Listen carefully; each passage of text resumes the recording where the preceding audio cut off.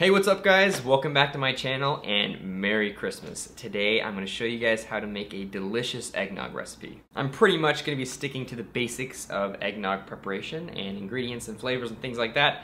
So it's not going to be too different than what you guys are used to, but of course I'm going to put my own little spin on it, a couple different flavor profiles and little garnishing techniques and things like that. So hopefully you guys enjoy, and let's get in the kitchen making some eggnog.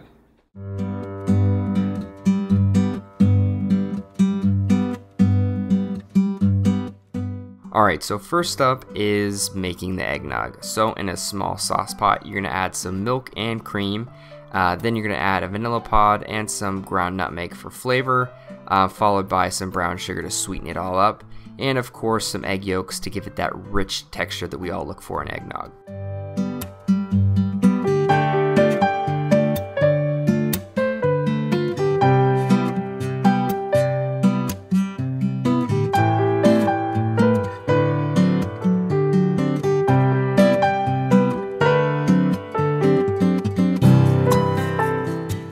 Once you put all the ingredients into the sauce pot, give it a good mix, and then you're going to bring this up to about 180 degrees Fahrenheit or until it coats the back of a spoon, and then you're going to pour it into a container and chill it in the fridge for about an hour and a half.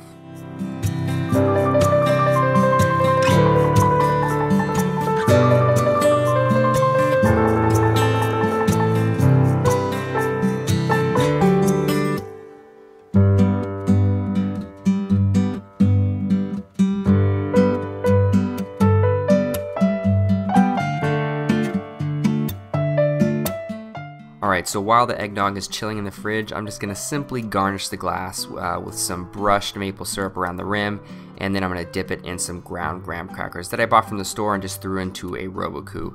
Also, I'm going to whip up some cream with a little bit of dark rum and brown sugar, and then top it all off with that spiked whipped cream at the end, and it's going to be just a beautiful eggnog recipe for any holiday dinner.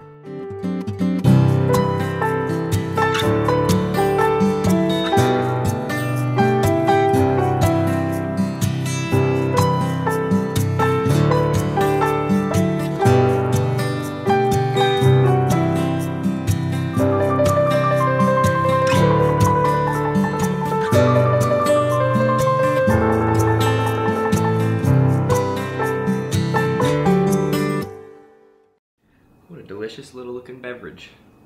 Rachel's laughing at me. This looks good.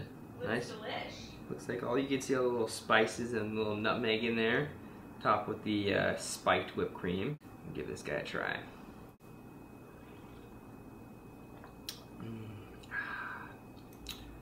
It's definitely Christmas. I want some of this cream.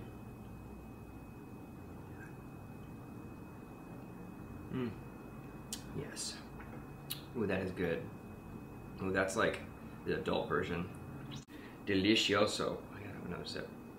The whipped cream's my favorite part. You could probably under whip the whipped cream just a little bit so it falls sort of flat on the eggnog. It's not so stiff. I over whipped it just a little bit, but it's alright. All in all, this is just a killer eggnog recipe. Very, very good. I recommend it for the holidays. Hopefully you guys enjoyed this video. If you did, comment below, subscribe, thumbs up, and I'll see you guys next time with some more delicious recipes. Bye everybody, and Merry Christmas.